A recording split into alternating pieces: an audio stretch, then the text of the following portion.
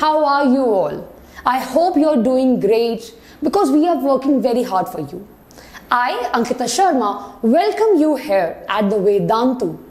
In this beautiful series of sessions, we'll be discussing about CBSE textbook, that is for your class 8th. We'll be going chapter-wise chapter in different sessions, discussing all the concept in a one go.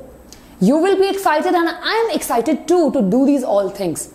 I assure you that you will enjoy this whole process because we have a lot of surprise for you and lots of learning. So without wasting your time, let's see what we have today. But just to begin there, I'll just introduce myself. My name is Ankita Sharma. I'm a biology teacher here at Vedantu. I've been teaching ICSE and CBSE board class 9 to 12 and the experience is awesome. So let's see what we have today in this particular class. So today we'll be discussing about crops. Now crops, of course, you'll be thinking, what is crop, ma'am? Just hold there. We will be discussing what? That particular thing in this session only. But here we'll be discussing about the crops and different types of crops that are present in our country. Now let's just get into the learning mode.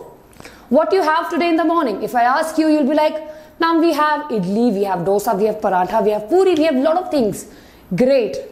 Now these all things that we usually have, what it gives us energy. Energy to do work, energy to move, energy to talk, energy to play, etc. etc.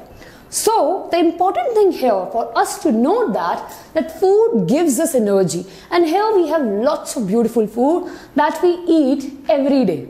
Now when I'm talking about the food, what will happen? What will happen? We feel like eating more food and we then think, okay, if I want to have pizza, I can call the Domino's. Or if I want to have poha, I can go and tell my mother to cook it.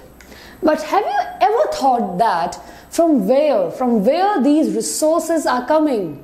From where the poha is coming? Or from where the wheat or the rice that we have in a daily basis are coming?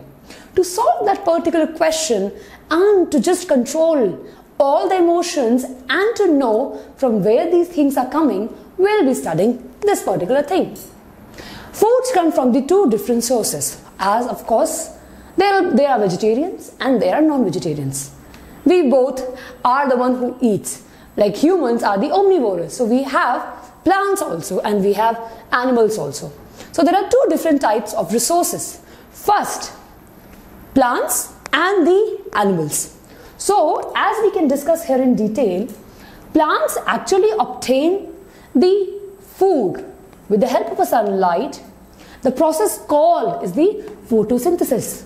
Plants make their own food with the help of a sunlight by the process called photosynthesis, a very important term. So we have clicked and checked one very important question here. That is nothing but the photosynthesis. Now plants make their own food, so that's why they're called as autotrophs. Very important term, children. Very important term. They are called as autotrophs. They synthesize their own food. On the other hand, we have animals, which basically feeds on these particular plants, which are dependent on the plants for the food. This particular type of animals which are dependent on the plants for their food are called as heterotrophs. Okay? Two very important terms that we have discussed it now. Let's have a brief revision. First, autotrophs, they make their own food with the help of sunlight. Second, we have heterotrophs, which actually are dependent on the plants for their food. So there are two different types, autotrophs and heterotrophs. Are you clear with it? Hopefully that you are clear with it. Moving on ahead. Now we know that we have a very clear picture that we eat from both plants and from the animals. And this particular cartoon is enjoying its food like none other. To ponder a thought, have you ever thought that there are a huge population, okay? Every one of us are increasing in number. And the food which has been produced, do you think is enough for all the population? It's a question that we should ponder on. With that question only, let's go into the story mode, and story is waiting for all of us. Let's see what the story is. A beautiful story of mankind. So, as I'll say, once upon a time during an ancient age where there were very few humans and there were huge number of animals. These humans, or we can say tribal people or ancient people, used to do the hunting. They were there and they will be moving out for the animals.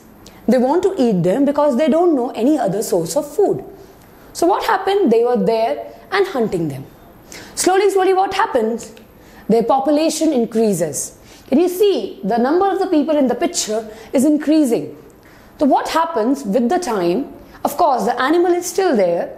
The population is increasing. Slowly what will happen? The animal will get reduced. Why? For example, we are living in an area. A very common example I'll be giving you. You're living in an area and you have a great water supply.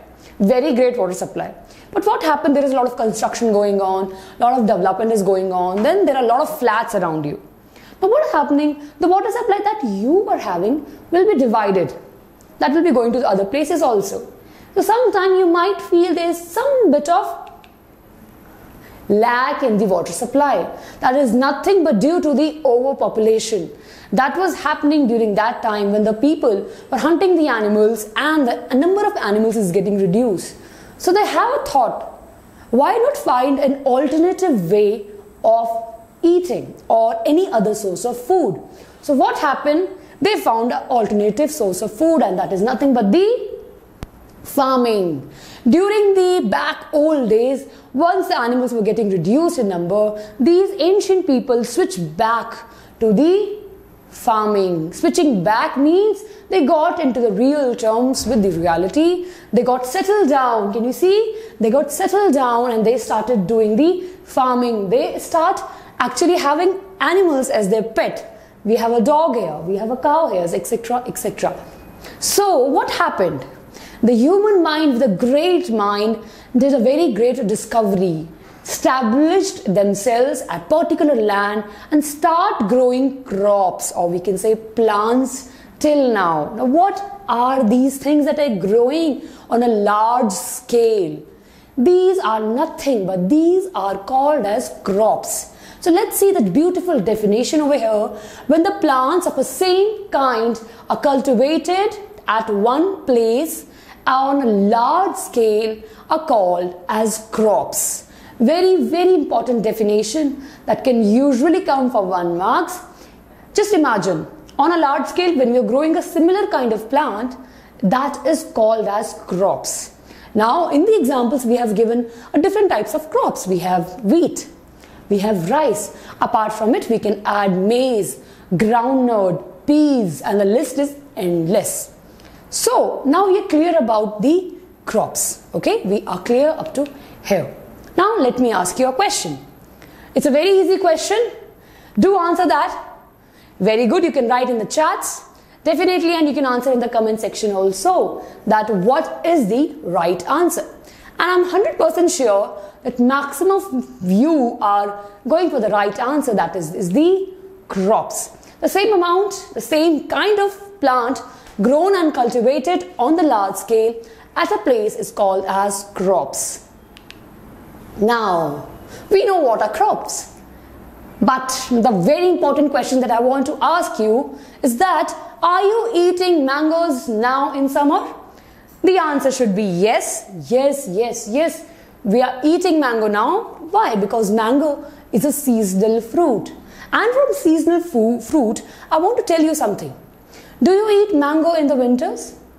Probably the answer will be no. No, because mango is not available during in the winters. And why is it so? Because it requires certain set of temperature, rainfall and humidity for it to grow. Confused? Don't get confused. We'll have the answer here. So what happens in our country? We have this beautiful country that we call India, and you must be familiar that throughout the country we have different sets of climate throughout the years or seasons. In winters, north part is very chill, very cold. The temperature goes up to -5, 0, etc., etc. In south, it's pretty much humid and hot throughout the year. The Rajasthan is extremely hot during summers, and in the east there's beautiful rainfall. So we have a certain different sets of variety of the climate in our country. This particular climate gives us the variety of crops that we usually have. We have winter's crop, we have summer crop, etc., etc. And these crops are completely dependent on three very important factors. What are those important factors are? As you can see on the screen, they are temperature, rainfall, and humidity. These three factors contribute towards the production of this different types of crops that we have during the different seasons. Now, if you know that there are different seasons, you must be familiar with the term that there are different crops also based on different types of season. Right? Yes, we have Kharif crops and we have Rabi crop.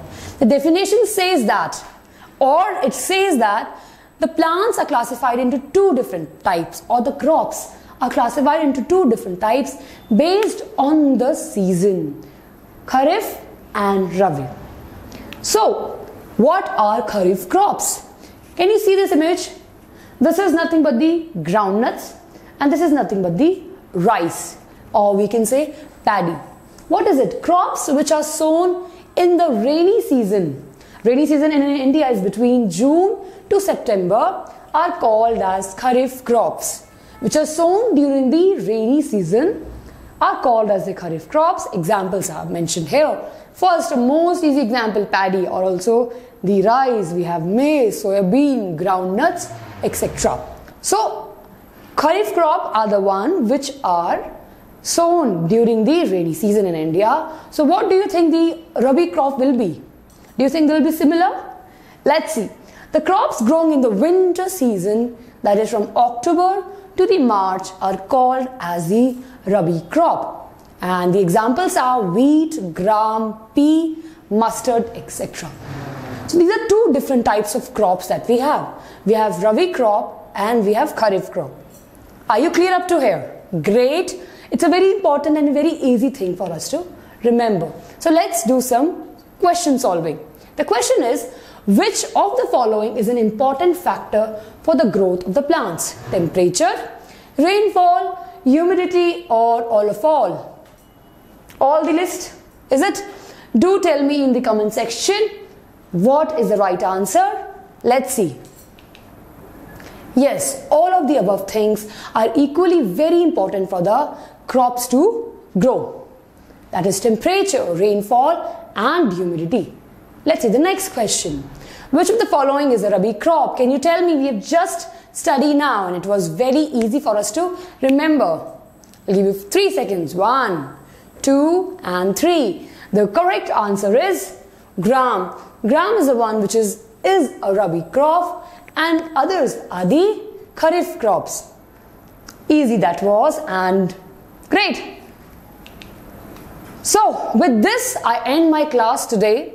Hope you will be doing a lot of planting activities, because a single plant that we plant gives us a lot of oxygen, gives lots of greenery, and gives lots of peace to us. On that particular note, I say you goodbye. I'll be seeing you in the next class. Do come and watch. Like the Vedantu channel and do tell us in comments how was the class. Thank you children. Good day. Bye.